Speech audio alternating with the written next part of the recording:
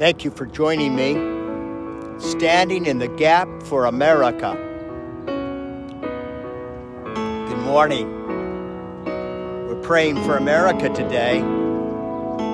Every morning we come to the state capitol, every Sunday morning. Thank you, Jesus. Will humble themselves and pray. Seek my Hallelujah. face and turn from their wicked Praise ways. you, Lord Jesus. I'll hear from heaven. I'll forgive sin, and I Thank you, will heal the Jesus. land. The Bible gives us a promise. Call Call upon the name of the Lord Jesus Christ. He'll hear us.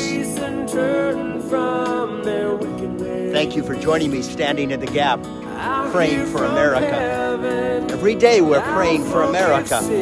Every Sunday morning I walk the grounds of the state capitol, praying for 40,000 different ministries. They'll be preaching, fellowshipping, and worshiping in just another hour or so. We're here before sunrise. You know, they call this dawn. Dawn is that period of time just before the sun rises. In another 20 minutes, the sun will be up. It'll be glorious. But it's still dark outside. It's very cold. Dawn. In less than 10 days, there'll be an election in America. Some people say there's as many as 85% of all Americans are born-again believers. Some say it's 80, 75, 70%. Well, here's what I know. God's put salt on the earth. You are the light of the world. The greatest tragedy in America is how few Christians actually vote. How many fail to use the right of freedom to vote. Oh, I want to encourage you to be praying for America, but I want to encourage you to be voting. There are so many that will whine and complain and never go to the polls. This is your hour. This is your hour to call upon the name of the Lord and to seek His face and to pray. To kneel at the pew this morning and pray for America. But in another week or so, you have a responsibility, a God-given assignment to go to the polls. And with a prayerful heart, let the Holy Spirit speak through you. Will you do it? Will you listen to the Lord? Will you obey His voice? We are praying for America this morning. Father God, we lift up the United States of America. Across this land, Lord Jesus, bring unity to a broken nation. Bring healing to a very, very sick body. We pray for revival in America.